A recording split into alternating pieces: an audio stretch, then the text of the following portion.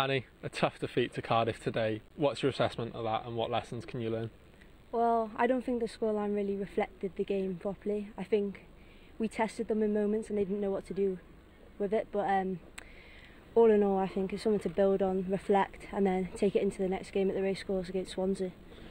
And for you, obviously there are those lessons to take away, but it must be pleasing when you see for large stages of that game just how animated they were on the Cardiff bench, just how animated they were, Cardiff as a team, to see that you clearly are testing them and it wasn't a case of the scoreline reflects what went on the pitch, but actually you gave them a real good go today. Yeah, I think their bench sometimes reflected their frustration more off the pitch than on the pitch, but we definitely did test them with our formation and how we structured ourselves.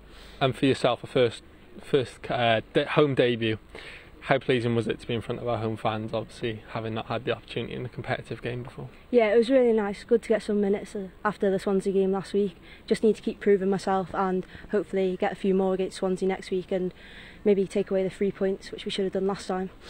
And looking forward to next weekend, it clearly is going to be a massive game on the Sunday at the Stoke Cardiff against Swansea City.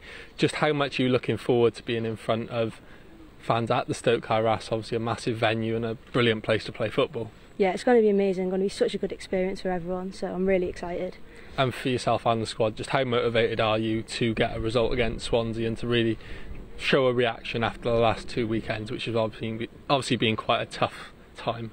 Yeah, I think last weekend we should have came away with more than a loss, so hopefully we can put that to bed next week. Cheers, Annie. Thank you.